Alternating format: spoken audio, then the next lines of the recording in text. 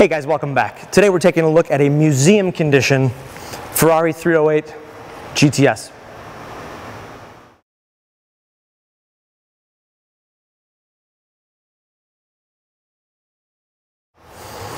In the rear you're going to find what gives this car its name, which is a 3-liter 8-cylinder engine. It's a V8 engine, mid-mounted. Behind here you got an actual trunk.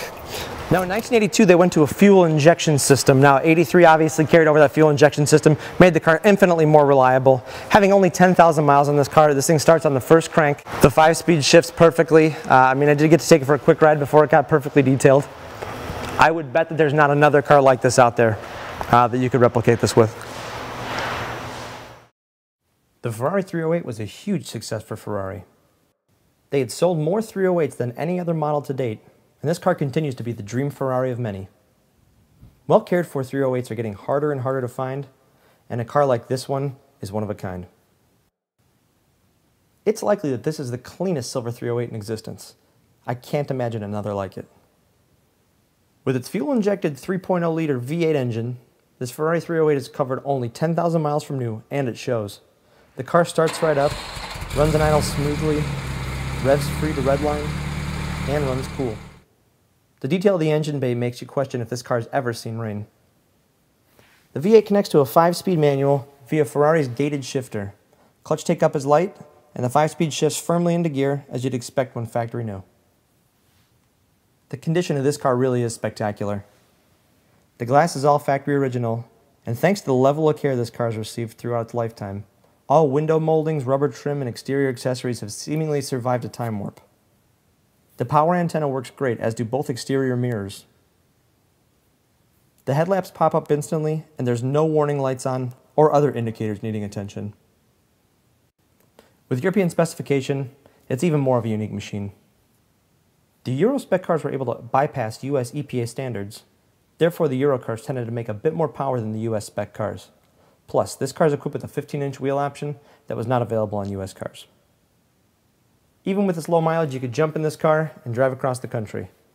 Add it to your collection or indulge your childhood fantasy in a machine that'll depreciate very little, if any, in the future. If you're in the market, don't hesitate. Check this Ferrari out online at dmautosales.com.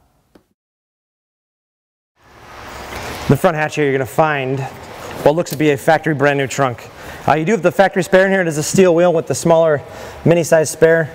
The washer fluid reservoir here looks brand new. The radiator, both cooling fans look brand new up here. You can see the Ferrari stamp right there from the factory, but this car is really, it's that exceptional.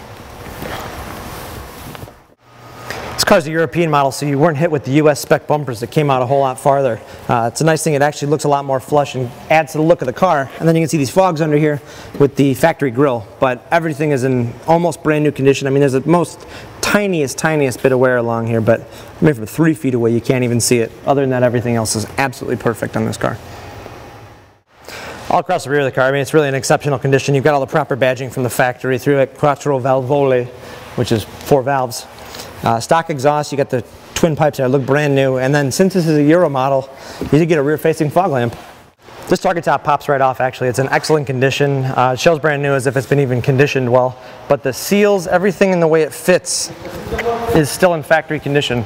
So really to take this out, you just pull it off, drop it right in its spot right here, and you've actually got a cover that goes right over it that'll actually keep it shielded.